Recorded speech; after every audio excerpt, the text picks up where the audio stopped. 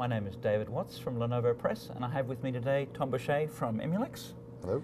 And we are here today to talk about the Emulex OCe14000 family adapters from Emulex. These are the Ethernet and CNA adapters. Yep. All right. So what have we got here, Tom? So what we've got here is a 2-port 10 gig version in a PCIe form factor. And then we have a 4-port 10 gig version here in the new ThinkServer AnyFabric form factor that we're going to talk about today. Now these are the Ethernet versions? Yes. Right. So these are 10 gig Ethernet.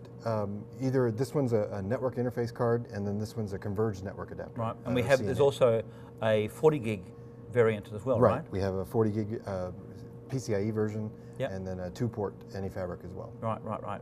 And there are also CNAs that support FCOE and iSCSI standard, right? Correct. Yep. And then if you're familiar with our System X and ThinkServer products, this is the equivalent to the Virtual Fabric Adapter 5.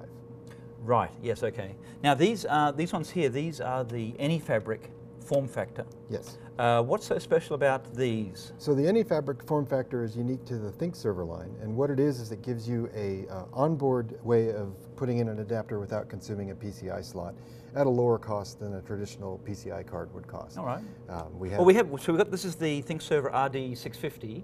So let's put the adapters into the machine, and we can show how they fit in. This is just the standard riser card that comes with the server that holds the PCI slots. This is just kind of a quarter turn and it pulls loose. So if you wanted to put a PCIe adapter in, you would just pop that out, flip the little connector up, and install the adapter just like you would any other PCI So it's a card. PCIe by 8 connector? Yes, is that right? it's a by 8 PCIe adapter. 3. PCI Gen 3. Yep. So that's simple PCI adapter install. Yep. But if you were doing the AnyFabric module, they come standard with just the copper connectors. You can get an option kit that gives you an optic if you want an optical connection, and just install it as many as you need on the adapter. Remove the and then you just remove the little EM shield that comes in the server. Yep. The card slides straight in on the system board.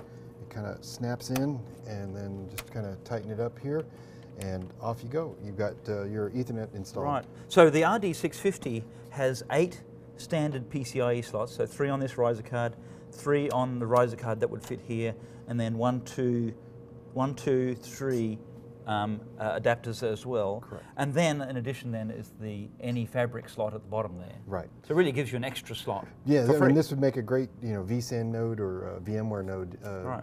Plenty of I/O for multiple VMs on it, and you can do multiple types of fabrics here. Yep. All right.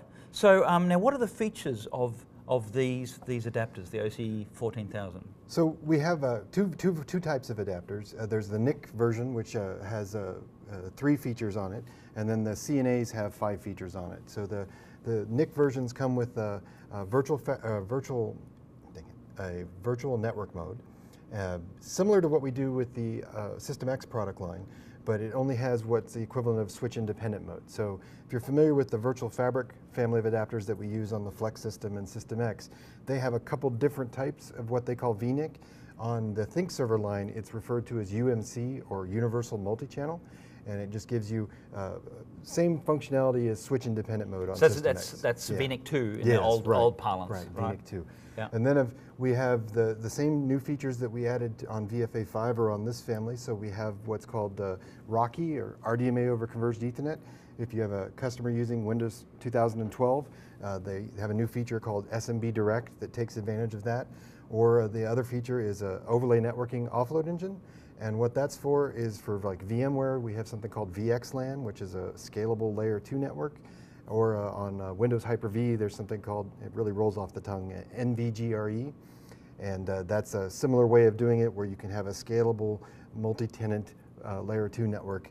And since it changes the type of Ethernet frames that come in, you need a new offload engine to give better performance to the server by letting the adapter handle the heavy lift. So those are good overlay networks for cloud applications in particular, right? Right. Yep. Right. Now you said that the CNAs have 2 additional offload engines, right? Right. So the CNAs add some storage capabilities. That's where the C comes from for Converged.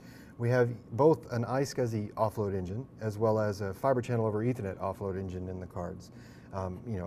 Pretty much straightforward. You can run one or the other or both if you want on the adapters.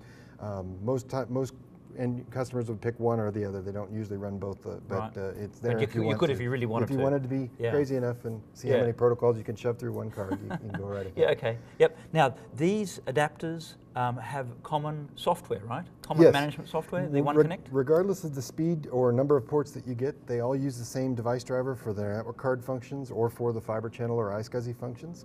So if you have a 40 gig card or a 10 gig card, they're going to use the same device drivers across the platform, regardless of it being an AnyFabric or PCIe card, so it's common across those. And then we go a step further with our management software called OneCommand. And OneCommand will manage ThinkServer products, but it will also manage the FlexServer and the SystemX products as well, all from the same interface. So if you have an end user that was a SystemX client before and they're looking at ThinkServer products, they can use both and manage them both the same way, regardless if it's a virtual fabric adapter or the OCe14000 family.